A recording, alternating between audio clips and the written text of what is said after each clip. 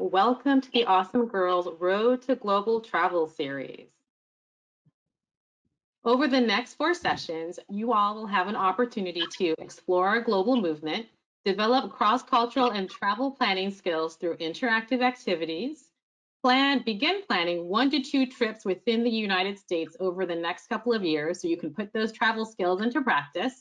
And ultimately, by the end of this series, each of your troops will be able to pick a world center you want to visit and begin working towards a goal to travel. So now I am really excited to introduce you to your leaders for this session. Genesis is a Girl Scout ambassador and a high school senior from Gateway Council in Florida. Sidney is a Girl Scout ambassador and a high school junior from Minnesota and Wisconsin River Valleys Council in Minnesota. And Tammy is a volunteer who works on older girl programming all across Girl Scouts of Maine, and she's a member of our national network of Global Action Volunteers. Genesis and Sidney are going to join us now and tell you the amazing story of how the World Association of Girl Guides and Girl Scouts started. Hi, Genesis. Hey. So do you know anything about WAGGGS history? Well, I know a little bit, but I'd love to learn more. Okay, so the first appearance of Girl Scouts was actually at a Boy Scouts rally. It was called the Crystal Palace Rally in the UK on September 4th, 1909. That was where Girl Scouts actually first declared themselves as Girl Scouts. And over the next 3 years, Girl Scouts grew as a movement, and in 1910, Girl Guiding was officially established. So where in the world was this? It spanned from all over the globe, really, first including Australia, Denmark, South Africa, and Canada. And in 1912, the movement spread to 4 more countries, including the US. Girl Guides was officially established in the UK, with the president being Agnes Baden-Powell. Wasn't it Juliet Gordon-Low who started Girl Scouts in the US? Yeah, Juliet Gordon-Low founded Girl Scouts with 18 girls in Georgia in 1912. But she also formed a group of Girl Guides in Scotland and London in 1911, which inspired her to actually bring it to the US. In the coming years, the WAGGGS movement grew in strength and numbers. The first World Conference was actually held in England in 1920. This historic occasion allowed Girl Guides, and Girl Scout representatives to meet and exchange ideas, which allowed WAGGGS to grow. And with the growth of these conferences led to the first World Camp, which included the participation of 40 different countries. And at the 5th International Conference in 1928, with delegates from 26 countries, the World Association of Girl Guides and Girl Scouts was officially formed. Genesis, can you believe that today WAGGGS represents 10 million girls in 150 countries worldwide? I am so proud to be a part of an organization that is by girls for girls.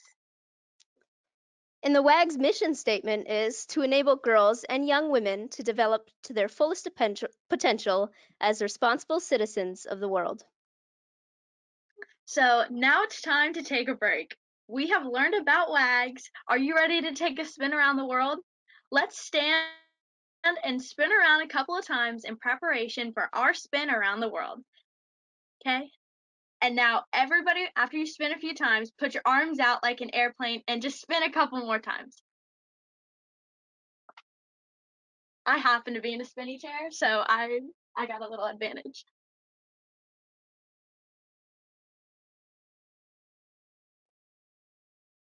Awesome. Thank you, guys. Hi, it's Tammy again. I needed that quick break after learning so much about WAGGGS, but I want to learn more. Genesis and Sidney are coming back again, and they'll be introducing us to the 5 world regions. In the Africa region, there are 33 countries that support Girl Guide and Girl Scout organizations. with membership of 1.3 million girls and young women throughout this entire continent. And they're actually aiming for 2 million members in the coming years. The Arab region includes 15 countries. It has 160,000 girls and young women. And the WAGGGS movement was first launched here in Egypt in 1924. And currently, the headquarters is also in Egypt. Other countries in this region include Morocco, Saudi Arabia, Lebanon, and Jordan. The Asia-Pacific region was formed in 1969 and today includes 26 countries. This region spans all the way from Pakistan in the west to the Cook Islands in the east, and from Mongolia in the north all the way down to New Zealand in the south.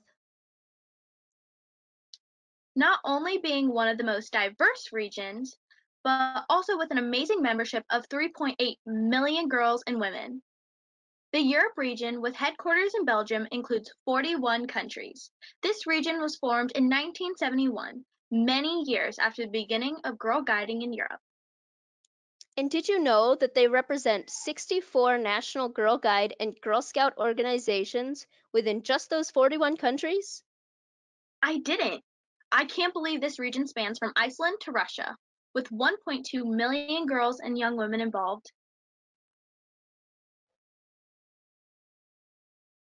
The Western Hemisphere, with 35 countries, including the USA, was formed all the way back in 1940. Do you know how many girls are a part of our region? Well, being the first region formed, it now has 2.7 million girls involved. Wow! With 35 national Girl Guide and Girl Scout organizations spanning across North and South America, I'm so proud to be a part of something so big.